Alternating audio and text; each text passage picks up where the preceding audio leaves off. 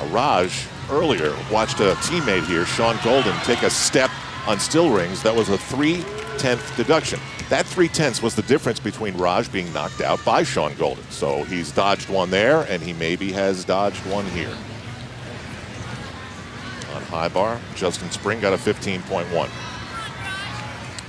Mom Sue, Dad Joe. Hey, they're loving it. Yeah.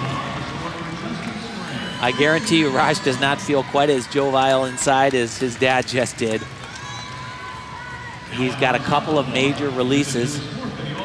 This is not his best event, but that doesn't matter. Yeah, he has momentum.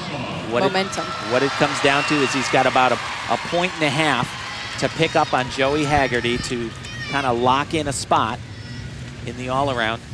And to do that, he's certainly got to catch the bar right here.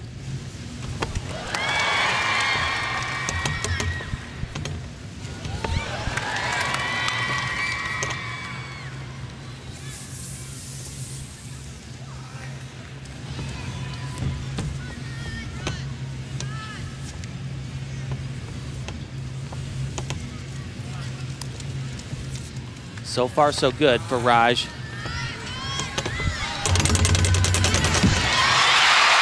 Oh my goodness.